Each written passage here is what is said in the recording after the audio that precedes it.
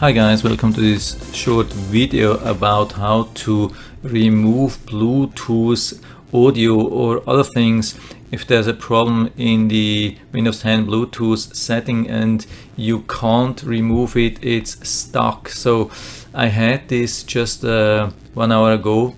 I had this audio thing. It was always connected and was working for music, it was a headphone or earbud, no problem. Usually that works for weeks and months, and then in a sudden the earbud decided to go into pairing mode. So it was still paired actually from the PC but not from the earbud itself, and it got into a strange mode and I couldn't really connect it anymore. So I decided the only thing which really works is to remove the device and pair it again then after that with this plus button.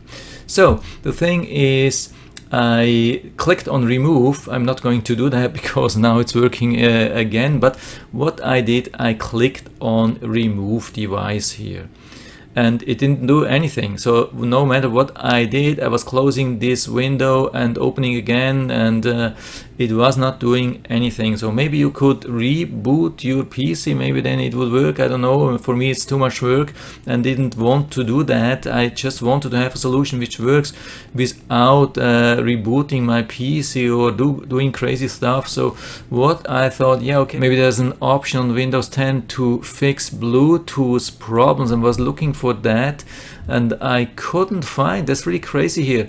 You really can't find something even on the right side. I mean, you can click on this thing here, but it will just bring you to a website. Yeah, I can show you that.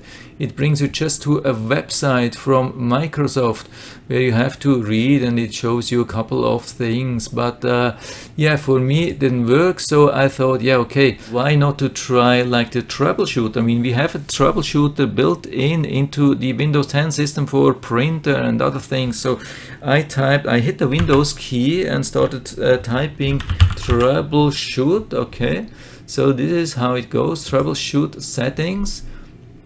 And then you have a couple of items. That's really interesting. And then you have the Bluetooth here. Why it's not on the Bluetooth page, I really no clue, but you can click here and then run the troubleshooter. And this is what I did. I'm not going to do that here. Maybe it could mess up the system again, but I was running this and it was then stuck as well, similar to the page before when I was on Bluetooth and tried to remove this. I mean, this was stuck forever and didn't do anything. So what I did, I let this thing run for about 2 minutes, and after that it said, okay, it has fixed some problems. And I went back to the Bluetooth settings, and then in a sudden these things which I wanted to remove and were stuck, these things were gone, and I was able to click on add device, clicking on Bluetooth and so on, and I found the device. I was clicking on that, pairing, connecting and so on, and that worked absolutely awesome. So I think that's a good way to work around this problem when you're not able to remove these things from here which are connected and you can't remove that. Yeah, this can be a help through the Troubleshoot tool from Microsoft. For me it has been working, and I hope it will work for you too. So if you have any questions or comments or better solutions or whatever you have, please write everything down into the feedback area. I'm always happy to talk about these things, and if you like the video, give me a thumbs up, subscribe my channel. Thanks for watching and see you next time.